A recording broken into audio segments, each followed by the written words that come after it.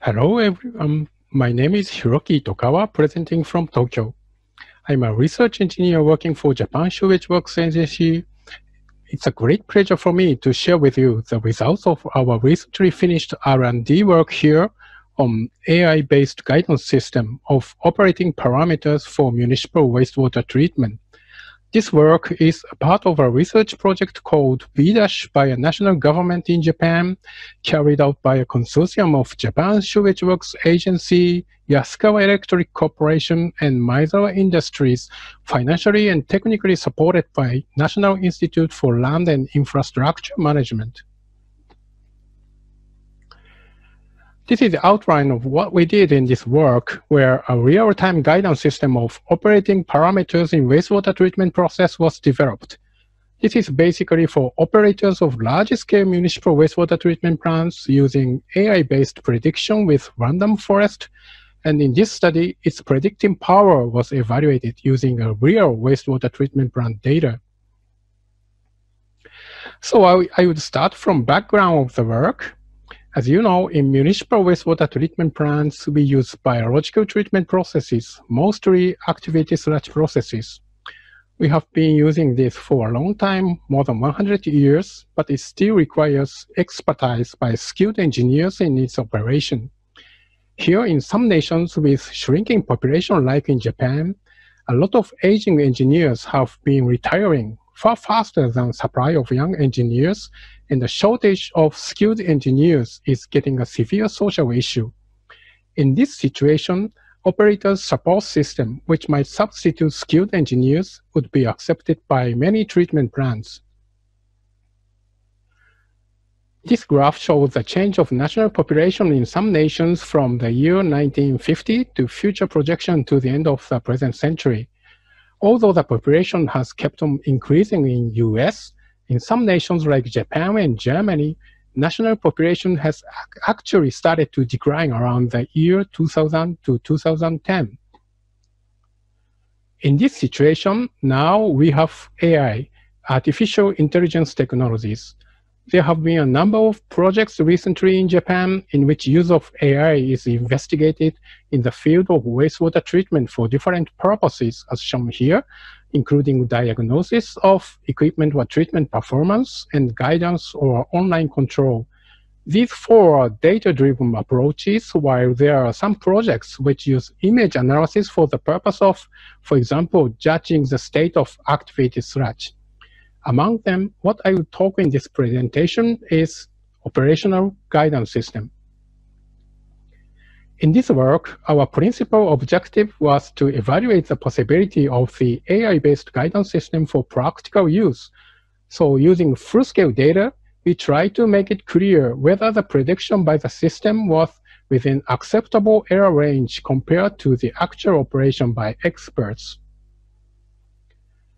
Now I will show a brief outline of the guidance system which we developed in this study. It's a support system for plant operators working online basis.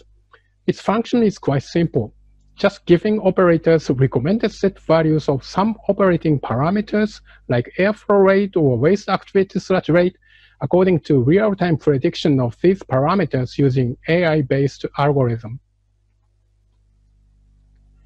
This is the image of the system. It can be installed with just an additional personal computer to the existing SCADA system, providing operators with recommended set values periodically on real-time basis. It collects online process data from SCADA system at a given time interval, for example, every 1 hour, and predicts selected operating parameter values at the next time step. This predicted result is shown to operators as recommended set values. In this prediction, we use random forest, a kind of AI-based algorithm, and it works like imitating the past operation which was included in the training data used in model creation. Finally, the operators would decide whether or not to change the operation. So this is just a guidance system, and at this moment, we haven't thought about using this for online control purpose. Here, I would add some comments on the random forest. It is not at all new. It has been used in machine learning for classification and mostly regression purposes. In this algorithm, a number of decision trees consisting of randomly selected process variables are created. When this is used for regression, each tree outputs a value of the target parameter from the relevant variable values in input data. Finally, averaged value of the outputs from all the trees is taken as a result. One advantage of using random forest is that it can output the specific parameter, variable importance, for each variable used in input data. It is a kind of relative contribution of each variable to the prediction, and from this, people can think which data gave the large influence on particular prediction result. This may lead to operators' insight about what's happening in their process and prevent the prediction from falling into the black box like in other machine learning algorithms. Here I would move to the methodologies. In this study, predicting power of the guidance system was evaluated with real wastewater treatment plant data. We selected two operating parameters as targets of prediction, airflow rate and waste activated sludge rate, because these two were important for the performance of any activated sludge processes, and in addition, expertise is required to change their set value. First, we collected data from a plant, then we developed the model, and its prediction was evaluated. As I mentioned before, this system is finally to work online, but in this study, all these steps were carried out offline. So we first withdrew all the necessary data from the target plant.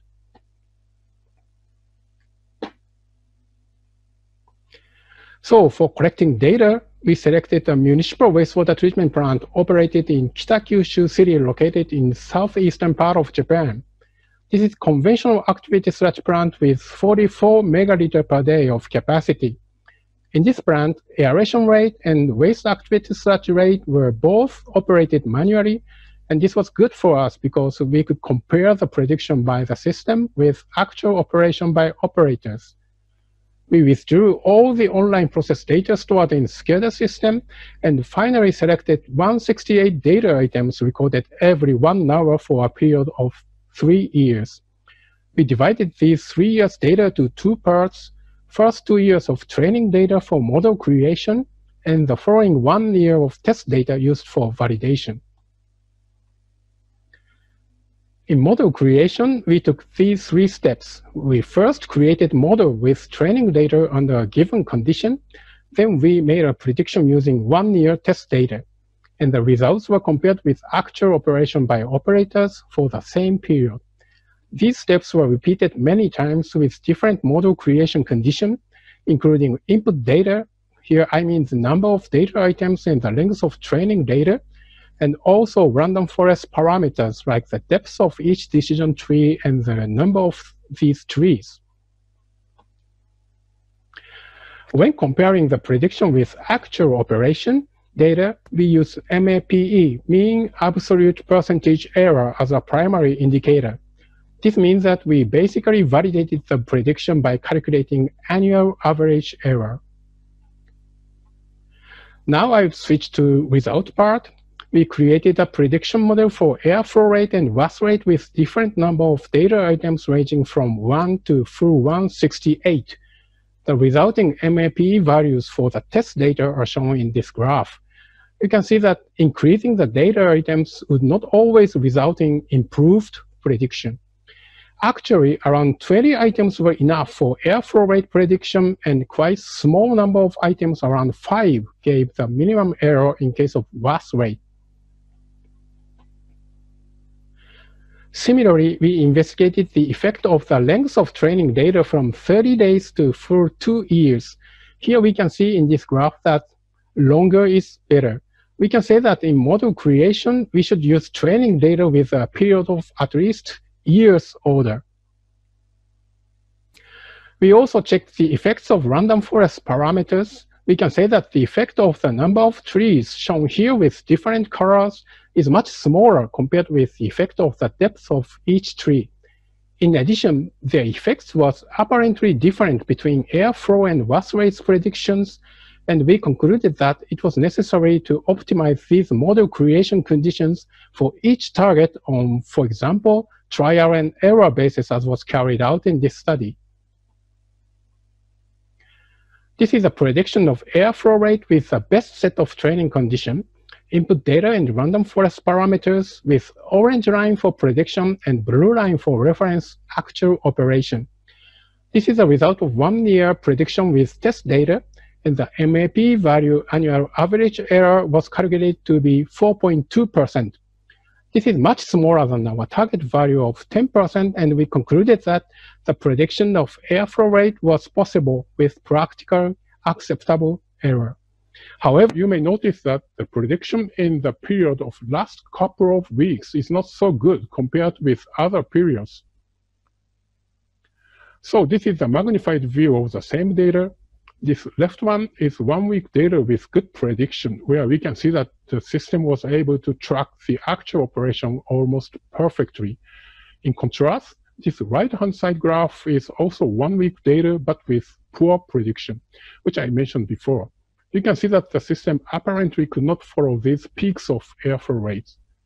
Actually, these peak airflow rates were extremely high in this plant, and such events were not included in the previous 2 years used for training data. This shows that the present system is not able to make a good prediction in case of unexperienced events in training data. This means that it is not a good way to use a fixed model. Instead, we should think about updating the model periodically in order to follow the long-term change in treatment condition. This is the result for waste-activated sludge rate. In this case, annual average error was calculated to be 8.1%. This was within the acceptable range, but significantly larger compared to airflow rate. In case of WAS rate, operators refer to the condition of sludge processing facilities as well as that of biological treatment, and in order to improve the prediction performance, we may have to uptake more data from sludge processing. Here I would summarize the results. For model creation, we tried to find out the best condition in terms of input data in some random forest parameters. As a result, optimal model creation conditions seem to depend on the prediction target, and we will have to follow the similar trial and error steps when we use the system to other treatment plant or other parameters. As for prediction, trained model was able to track the actual operation with an acceptable error of 4% for airflow rate and 8% for WAS rate on annual average basis. However, the system showed poor prediction when the plant had been operated under extraordinary conditions which had not been experienced in the training data. This suggests that periodical model update would be essential. Actually, computing time for model creation in this study was less than 20 minutes with normal personal computer, and we think that automatic model update would be quite realistic. Finally, I will show brief results of questionnaire survey to plant operators in Japan performed within this project in order to know whether AI-based technology would be accepted by practical users. When we asked the interest to the present guidance system, 64% of respondents gave positive answer, and operating parameters which they wanted to be supported included airflow rate, WAS and RAS rates, and chemical addition. When we asked the possible acceptance of automatic operation by AI technology in future, positive answer accounted for 83%. This was much more than what we expected, showing that people were feel less resistance to AI technologies. Okay, that's all for my presentation. Thank you for listening. If you have any questions, just contact me. Thank you again.